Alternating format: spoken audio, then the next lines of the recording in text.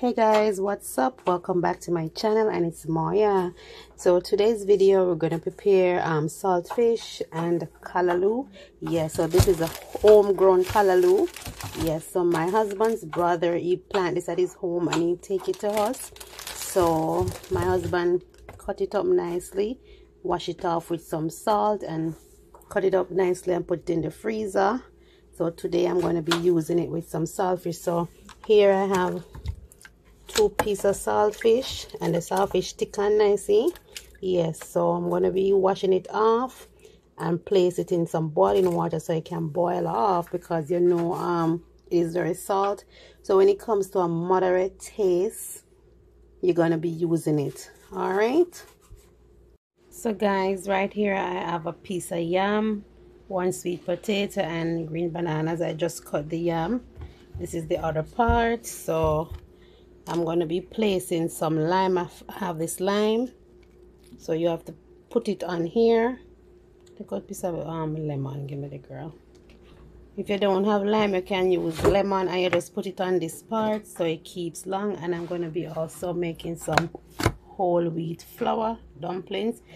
So maybe I'm going to use this piece of lemon to rub on my yam so it won't spoil, because I have to put it in the refrigerator. That's what I was taught from I was a little girl. When you cut your yam, you put a lemon or a lime on it and put it in the refrigerator. And you don't have to put it in the fridge. Once you put the lime, it's gonna keep. All right, so this is what I'm going to be cooking today: dumplings and ground provision and saltfish and callaloo. All right, so guys, this is the callaloo. As I said, I have my onions, my bell peppers, tomatoes, and some garlic.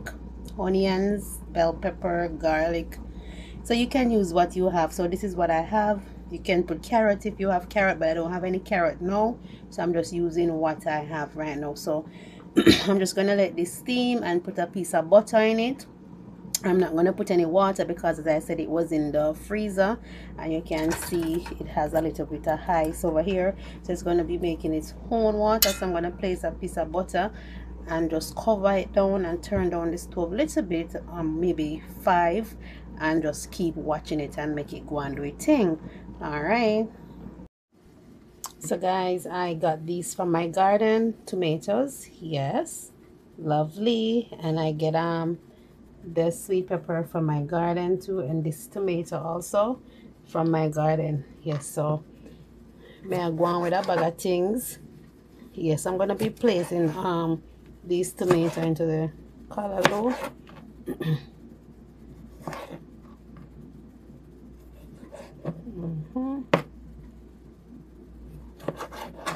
Guys, I get these lovely tomatoes from the garden. I plant them by myself. No, I did not plant them by myself. My husband planted them for me. But it's from my garden, and I'm so happy. So you don't have to buy everything. You can plant your own something some of the time. In the hot months, if you're living in a place where they have the winter sometime. I'm going to be placing all of these vegetables in my callaloo. All right.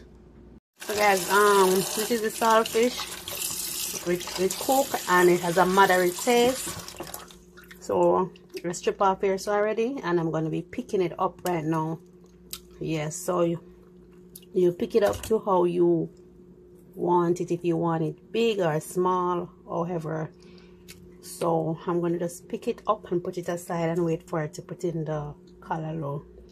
All right, so guys, this is the callaloo, and it's coming down to the finishing.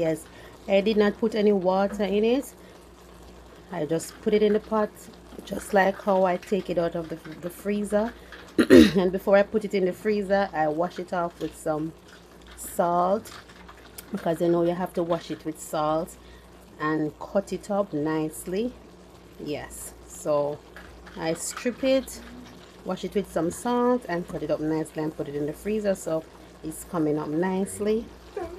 And if you taste it and it want a little salt, if it not have a little salt from the saltfish, you can put some all-purpose seasoning into it.